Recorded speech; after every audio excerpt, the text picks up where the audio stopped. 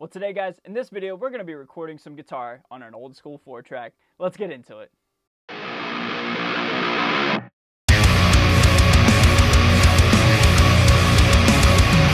So what is going on, everybody? Thank you so much for joining me for today's video. My name is Ray. I'm a guitar player here on YouTube, and today we're going to be taking a look at an old school piece of equipment, how our parents used to record our mixtapes. That's right, we're talking about a 4-track tape deck. So now what exactly is this? This thing is a 4-track with two auxiliary tracks, or two sends if you will, I believe that's what they are, and then a master fader. So basically, it's the difference between having a DAW with unlimited tracks in theory versus 4 tracks.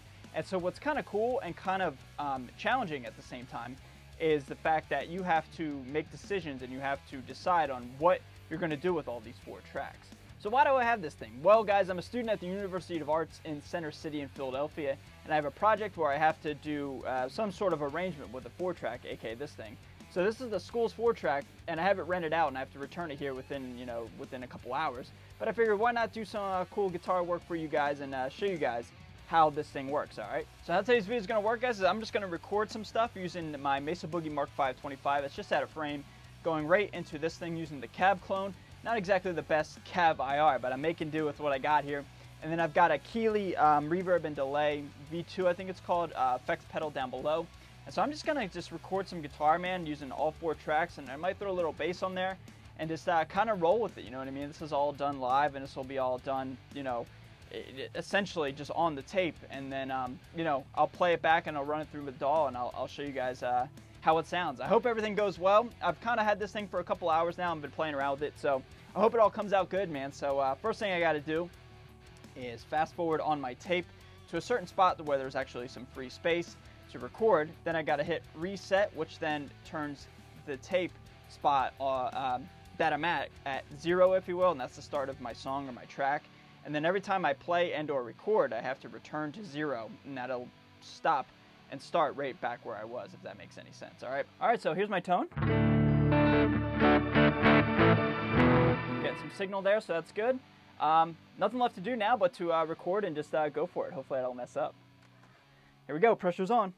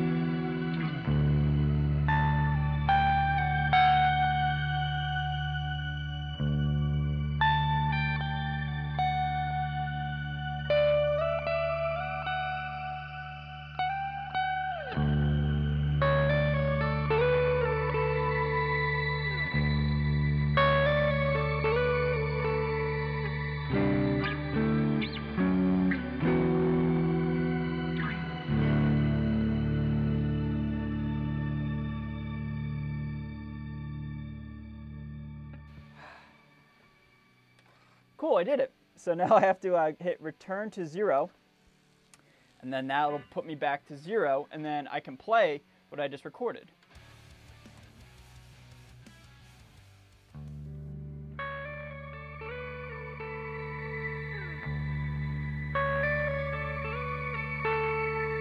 And then I can also mix it too as well.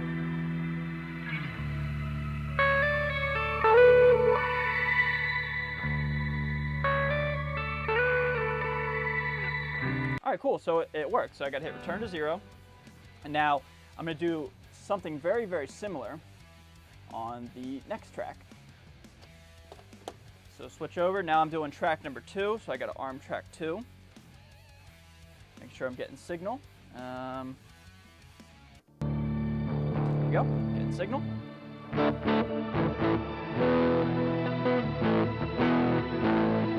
Yeah, I'm just going to do the exact same thing. So I'm going to do something similar here and try to play in time with the previous track.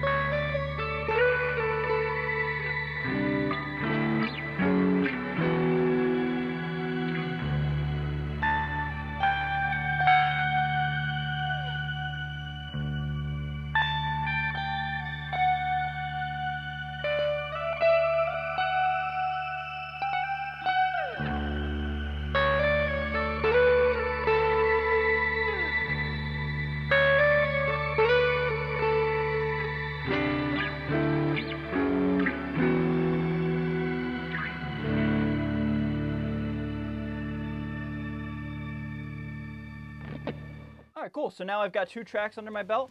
Starting to get a little bit more comfortable here.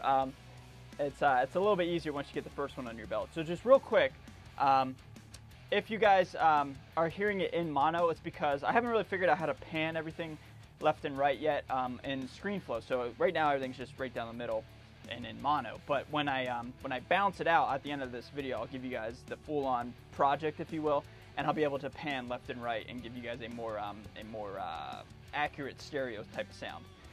So now I got 2 tracks left. I'm going to do a bass one and I'll do one more guitar. So I'll just go, I'll go track 3 here, and then I'll do like a 3rd guitar track, and then I'll put the bass on track 4. Arm track 3. I'm gonna add it up. I'm gonna change it up here. So I'm gonna get rid of the chimey reverb there, and I'm just gonna add some 3rd guitar and try something out here. So let's go for it.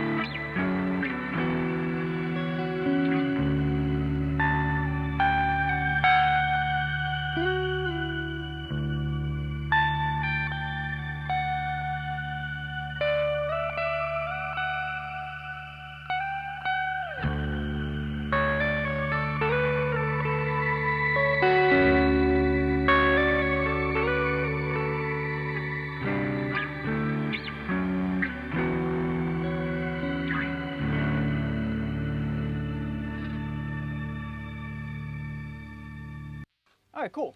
So I kind of messed up there a little bit, but whatever. So I'm gonna switch gears real quick, and then I'm gonna do track number 4, and I'll throw on some fuzzy bass. I got a fuzz pedal that I'll use for that. Yeah, it's better.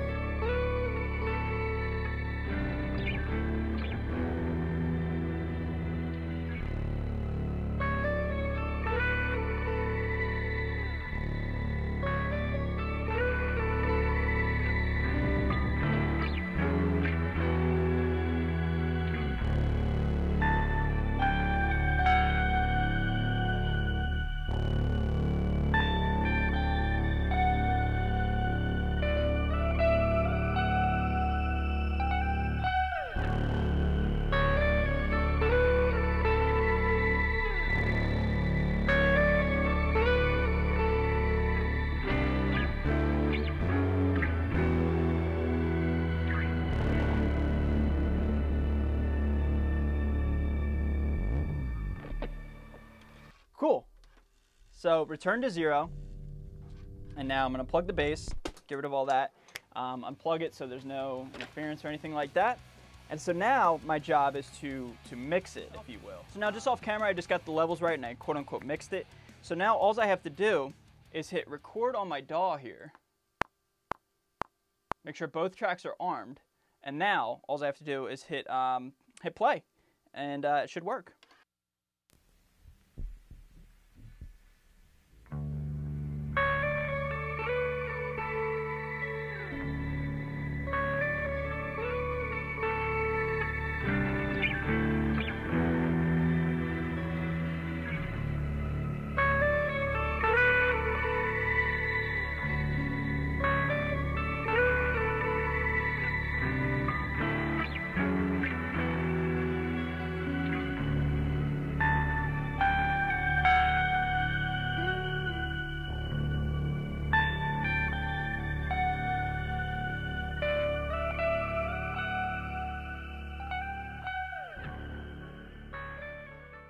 And that's it. Now I'm done. Now I can just pan these tracks left and right, and I can mix or not mix at all if I want with these tracks. But basically, I've got the real tape sound going through my DAW, and now I'm going to have a real tape sound for a guitar. Pretty cool.